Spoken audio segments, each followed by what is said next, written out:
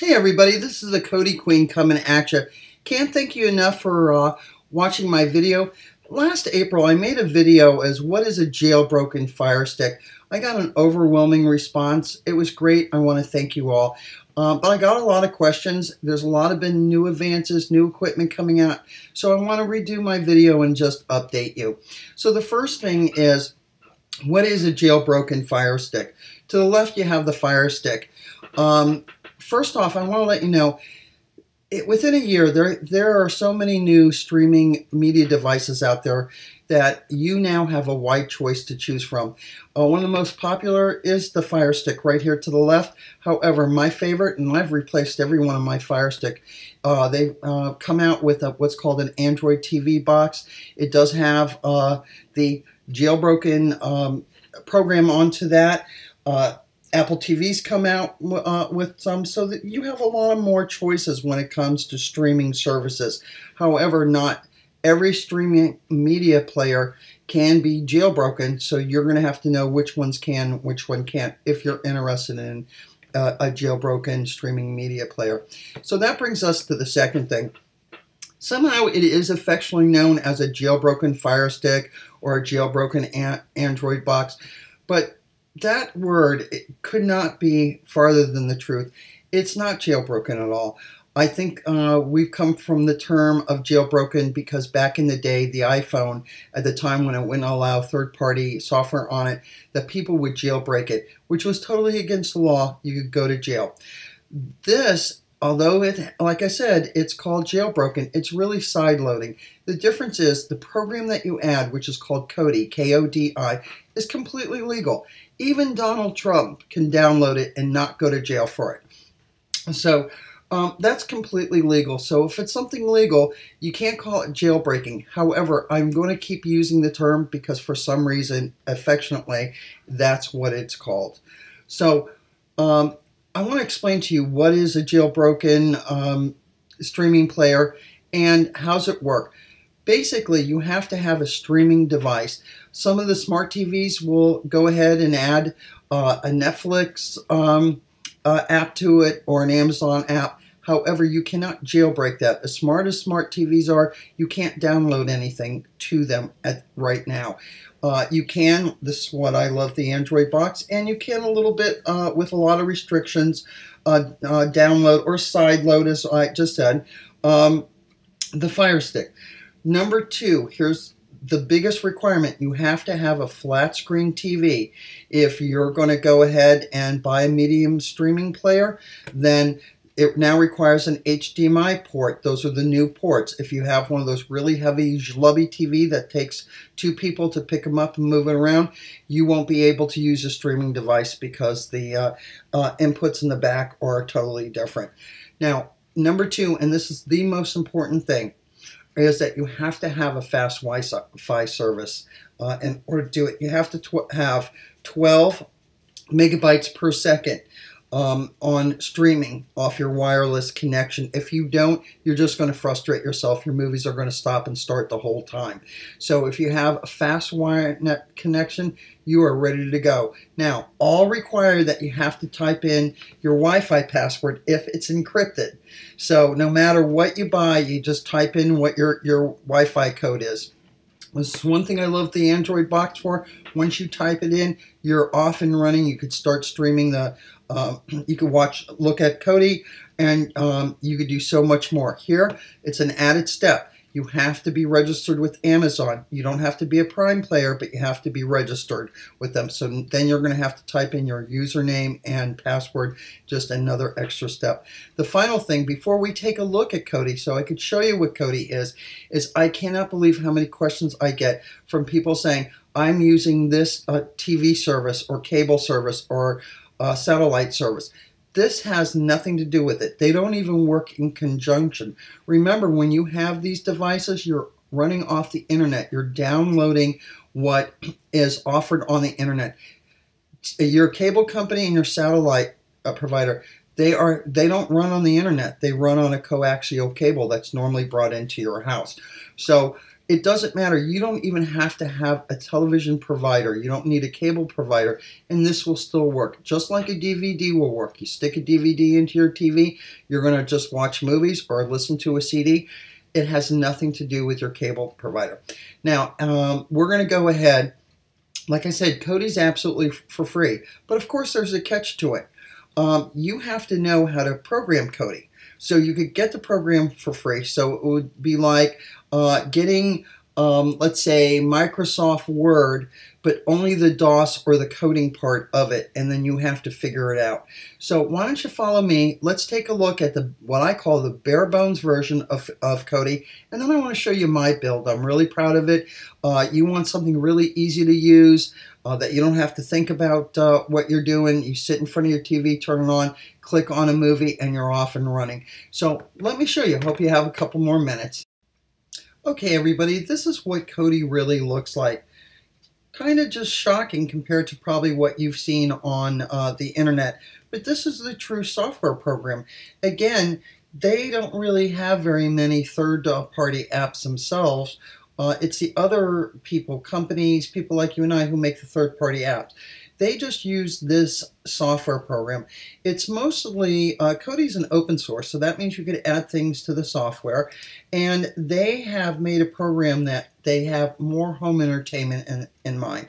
So again, when you buy the boxes on the sticks on the internet from anywhere from $55 to $100, pretty much you better take a look at those ads and really zoom in, because if the pictures look like this, then they're assuming that you know how to add add-ons in and know how to program.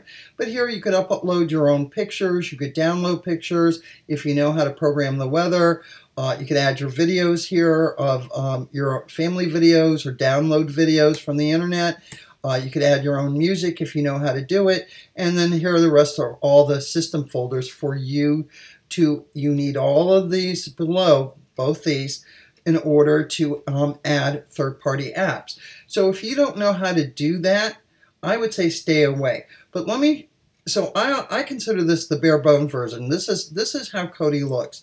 But I'm now going to show you what the third-party apps are that Kodi, and I really want to say this, Kodi has no relationships for third-party apps unless it is their own. So the ones I'm going to show you are the apps that are commonly used that Kodi doesn't make.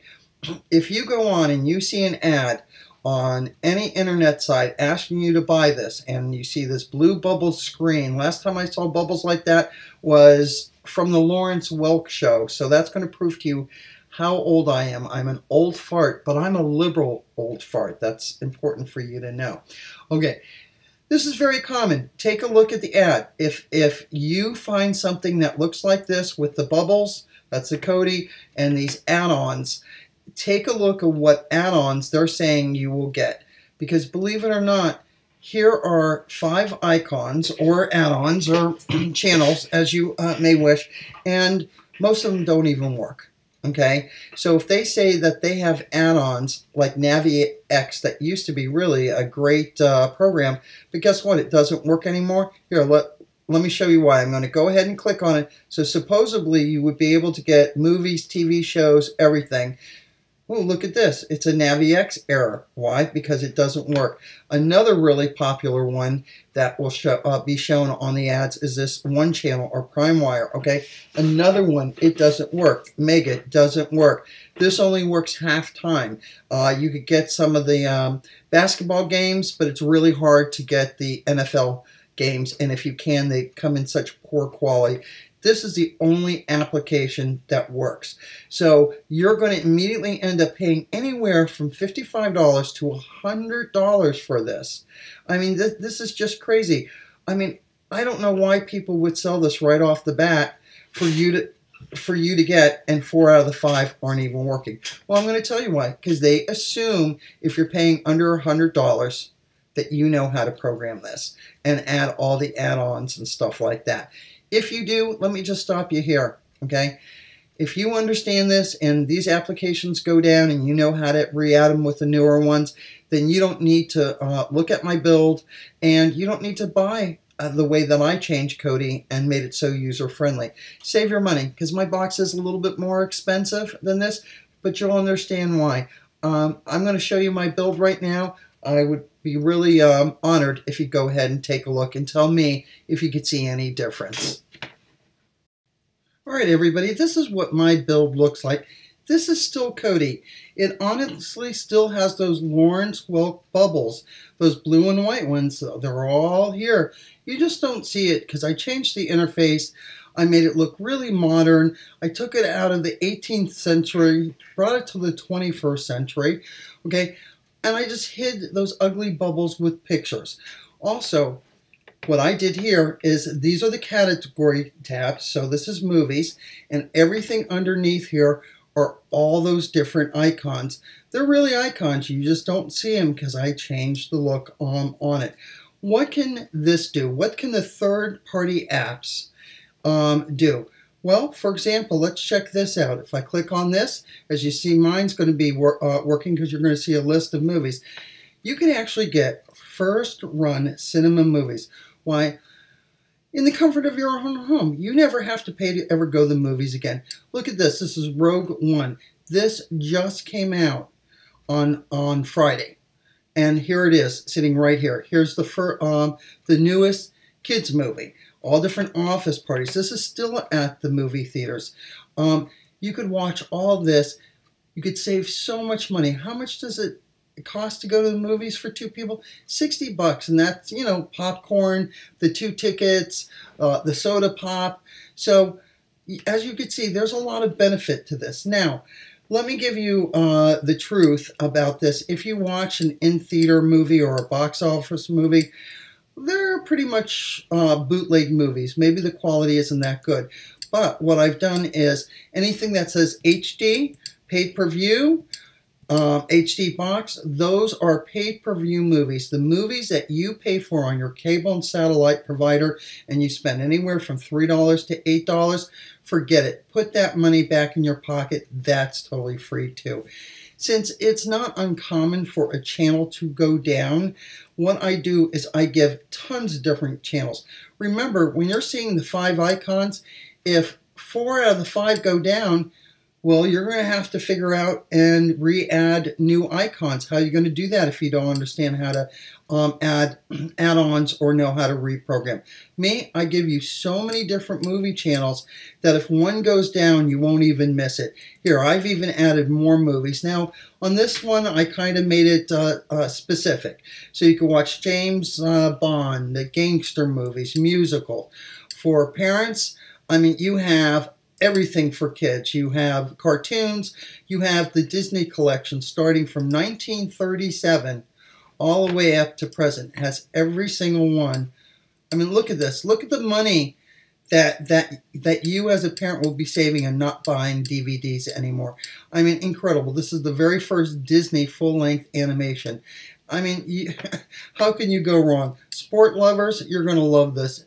No blackouts. If you live in California and you're a Yankees fan, you will be able to watch every single solitary baseball game live while the Yankees are playing. That's all you do is just, you know, if there was baseball season and if it was playing live, you click on it and it's going to give you a list. So right now, although nothing probably has started, at least it's going to give us a list of what's playing tonight. So you would be able to see this anywhere, even if it's blacked out in your area. Do you know how much money? This is a sports league pass we're talking about.